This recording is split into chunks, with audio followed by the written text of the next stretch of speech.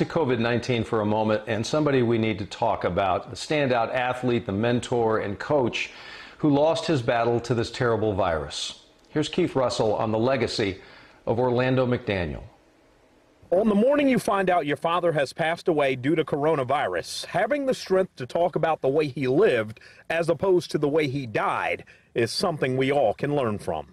I was heartbroken. I lost my best friend. He was my right-hand man. There's nothing else to say. It's no words when you just lose somebody that means so much to you. How can you describe not being able to see him once he went into the hospital, not being able to see him again? It was sad just knowing that I can't get a hug from him anymore, you know?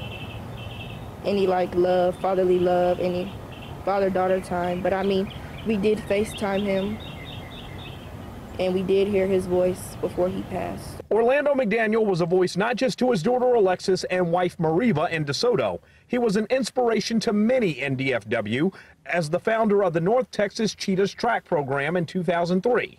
His passion for mentoring young women is a legacy that will live on long beyond his two-sport career at LSU and his days as a Denver Broncos wide receiver. Those girls are something special. They're amazing. They're amazing. Some have gone to the Olympics, professional teams. He really pushed them to be the best they can be. How do you imagine that you and your family move on from this?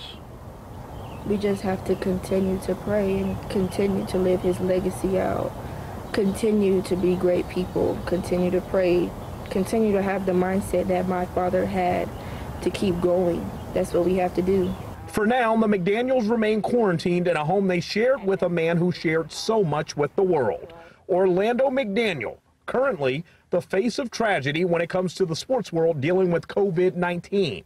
But they'll remember him as much more than that. He's always been a legend to me. The term GOAT, greatest of all time, that's how I see my father. And he's a man well respected all across North Texas and missed by so many tonight. Our thanks to the family and to our Keith Russell for that story.